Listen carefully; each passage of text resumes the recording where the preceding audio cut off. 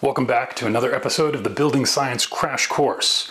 Today's episode number 7, flashing.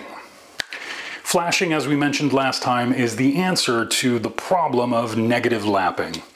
When you've got a part of your building that can't help but try and bring water in, such as a window, a deck ledger attachment, a roof wall intersection, all these tricky spots where water would really like to go in, we need to pay particular attention to it in the form of something we call flashing. And that's just, our speak for a kind of detail that's made to be extra super duper good at keeping water out.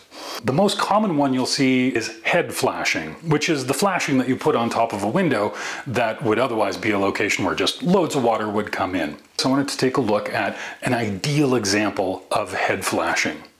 It would be made out of bent metal so that it's nice and resilient.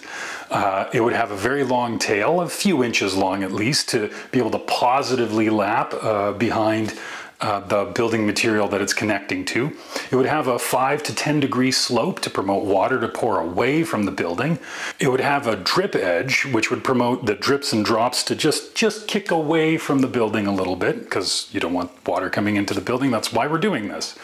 It would also have a breather gap, a little physical separation between the component that it's trying to protect from the rain, because if you don't have that gap, what ends up happening is that water can actually wick back up there. Ugh, that's no good. You also want to finish off these flashing details with what are called end dams. Literally just blocks of material, upturned metal, or however you do, at the end of this long section of flashing to prevent wind-driven water from, sliding off the edge of your flashing. You don't want that. It ends up getting behind your siding, for example.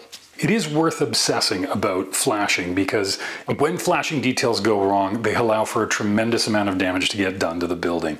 No good. It's super important to sweat these details, make sure they're bomb-proof if they can be, bulletproof ideally, because ultimately water is smarter than all of us and will destroy everything we love. All right, that's it for now. We'll see you guys on the next one. Cheers.